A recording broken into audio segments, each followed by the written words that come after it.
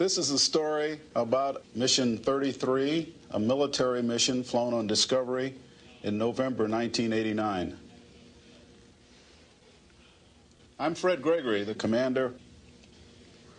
I'm John Blaha. I was the pilot of the flight. I'm Kathy Thornton. I was Mission Specialist 3. I'm Story Musgrave. I was MS2. I'm Sonny Carter. I was the MS1.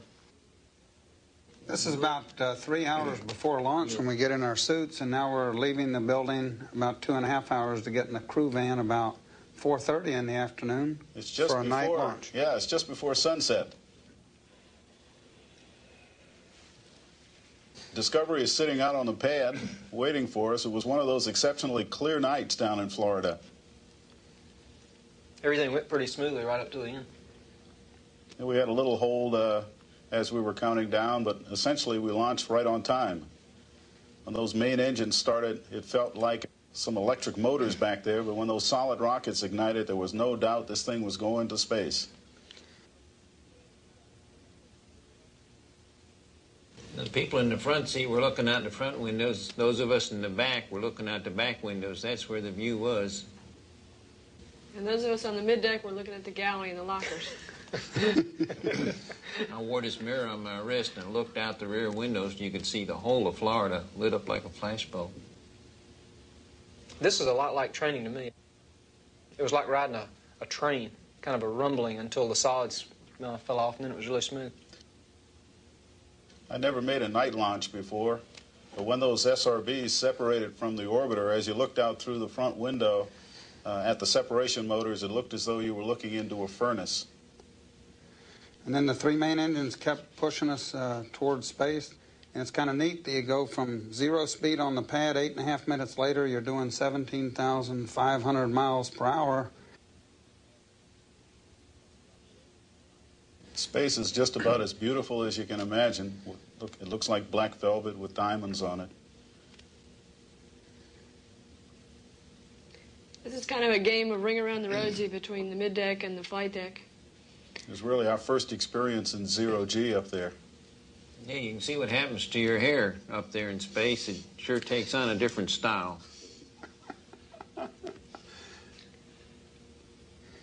This is Dr. Carter. He's the ex-professional soccer player.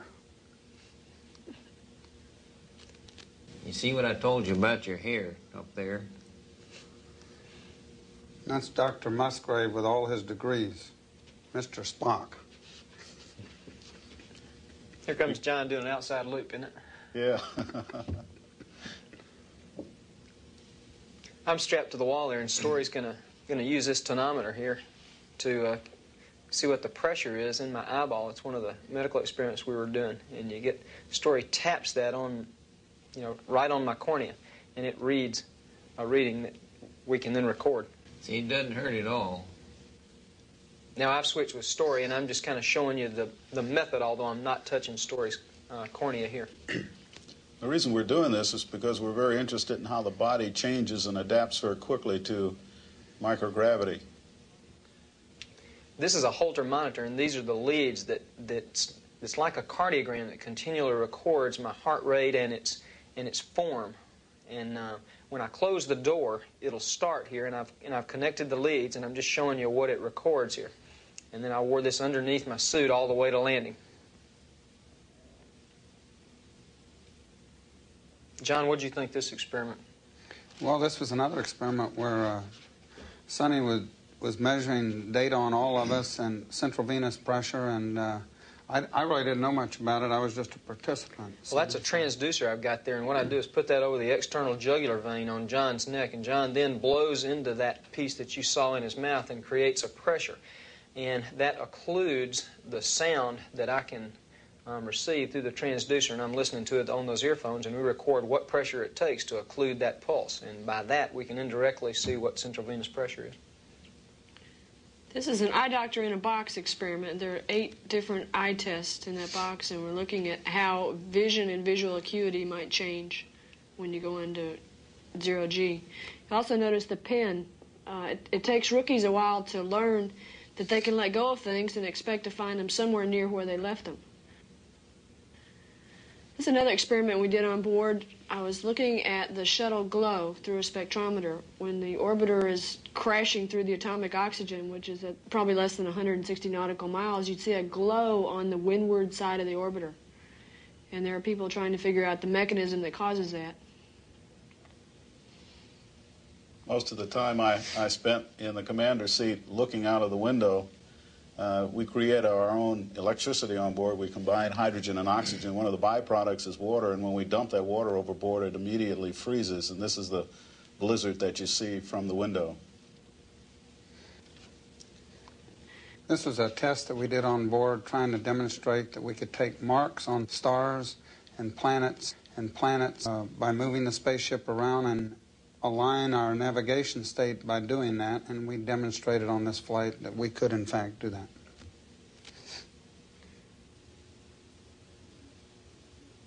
Another thing we did was record the radiation dosage that we were receiving. This little box calculates it in tissue equivalents, and we would record it each day and change out a memory module that actually recorded it by the minute.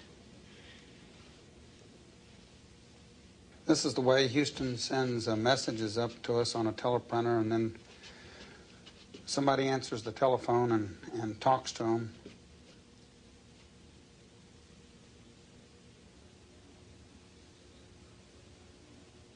On my right side up here, what I'm doing is changing out the lithium hydroxide canisters. That's a chemical that the cabin fans blow air over, and that absorbs the carbon dioxide from our respiration. Otherwise, the carbon dioxide would build up in the cabin. We breathe an atmosphere of air, 20% oxygen, 80% nitrogen. Of course, we exhale carbon dioxide, and we recycle our air on orbit. You do this twice a day, isn't that right, Scott? Yep. Once after getting up and once before going to bed. The text and graphics system here wasn't operating just right, so Kathy and I attempted to clear a jam that was in there.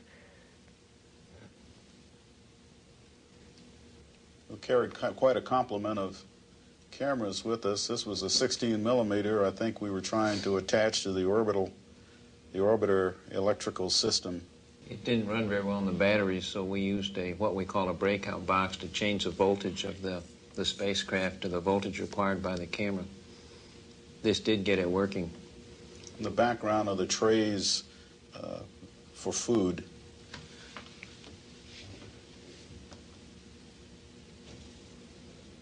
I'd never noticed, but looking out the window, you can hardly see any motion on the earth below you. This is the Namibian desert, southwest coast of Africa, and we're crossing Africa west to east, looking across the Kalahari Desert up over to the east coast of the African continent, and then up onto the horizon of the Earth here.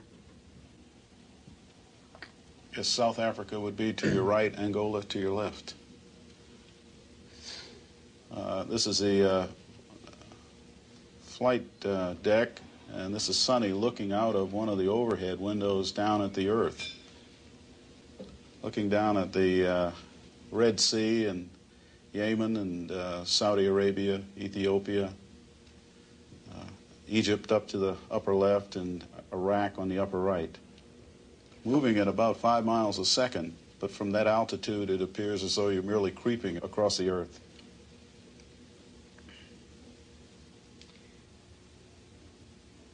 We had several different types of cameras, and we would shoot a few shots with one and then pass it off to someone else.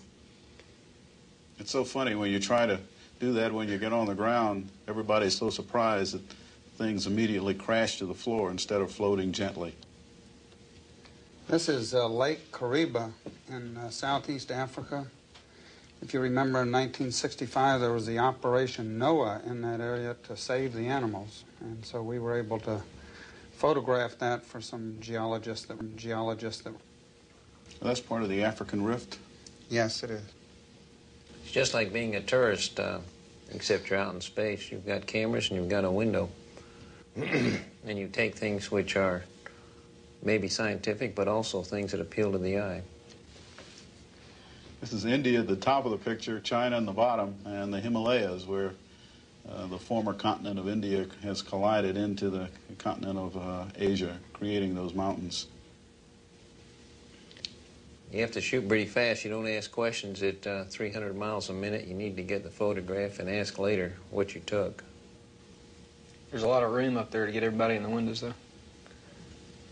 Looks like a small area, but you could get the entire crew up there taking pictures all at the same time if you wanted to. This is the Namibian coast again, and this time we're on a ascending pass through Africa, so we're going through Angola. Those are two different kinds of clouds there. I mean, easily seen, aren't there? I mean, one's kind of a sea fog at the bottom left, and the other were kind of the wispy cumulus clouds. John took a lot of pictures, and every time he took a picture, he said, boom, every time. Watch his lips here. Watch this. Watch, John. He's talking a minute. Here we go. Boom. You can watch the camera move around there every time he says it.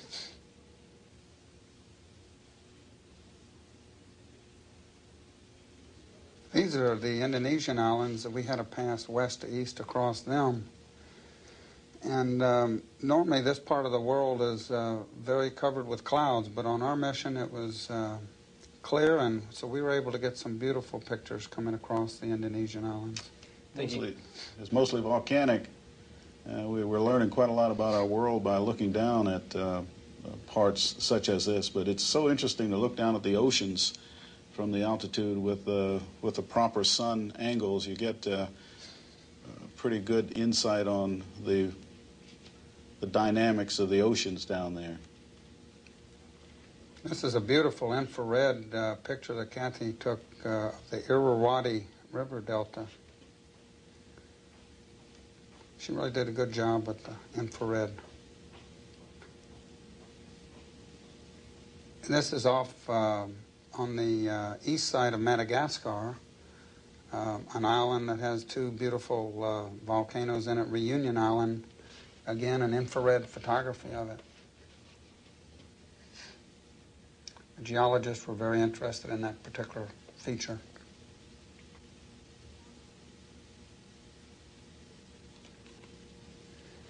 This is chow call for Thanksgiving dinner. We launched the day before Thanksgiving in 1989. And so we had our turkey and potatoes and broccoli on orbit, probably a day later than people on this planet. But you get a little confused about what time of day it is when you're up there. You see sunrise 16 times a day. It's hard to tell what meal you ought to be eating. Translation and attitude control are almost done completely with your hands. Very little feet there except then to maintain a position once you get there. I guess you see people moving very slowly, too, so that they won't ricochet off walls. But this was the Thanksgiving meal, and I think it was the only meal where all of us floated together and ate at the same time. KT's got the maggot on board sign there. Our class in 1984 were known as the maggots affectionately by all the astronaut office, and we carry that on the missions with us.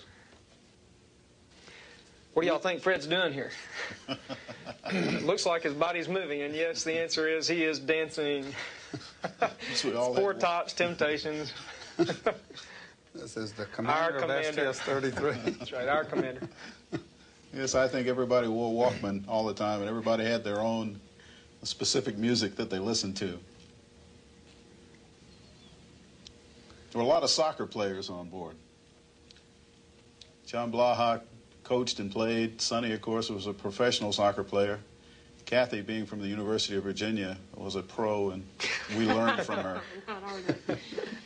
Virginia were national champions. We each get to take one or two things just to remind us of home.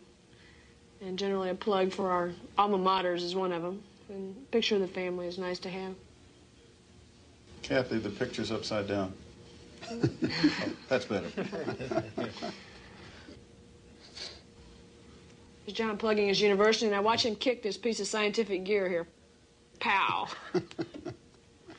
Small college in the South here. It's the world's greatest medical school. We carried a lot of dinosaur cookies up there, but we ate all of them except one. Skip, John ate all of them. That's right. Oh, John ate all of them. This looks like a bunch of grown-ups playing with their food, but actually this is a physics lesson. If you remember, the hardest thing to teach students in physics is the difference between mass and weight. Well, up there, everything is virtually weightless. However, it still has mass. If you watch how the gummy worms and the goldfish move, the goldfish is less massive and moves very quickly.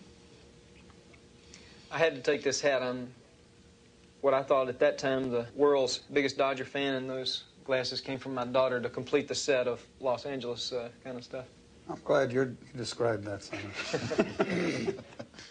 And just the crew picture with a standard Hi Mom sign. We forgot the one about send money. We deorbited and landed at Edwards Air Force Base just before sunset. We landed on runway 04, a runway that we'd never used before landing the orbiter. And we landed right on time and within about an inch or so of where we were supposed to. Touchdown was smooth and rolled out just as the sun dipped below the horizon. Fred, I think you were about a half an inch to the right of center line. We'll have to do it again. And 1 mile per hour slow. The next shot is the same approach, but it's an infrared shot and gives an indication of the temperatures on the orbiter during the approach. The whiter the surface, the hotter it is. But the very interesting thing is, as the wheels come down, they're very gray, indicating they're cool, but as they touch down, those tires really heat up. It's tremendous technology that allows that kind of material to be built.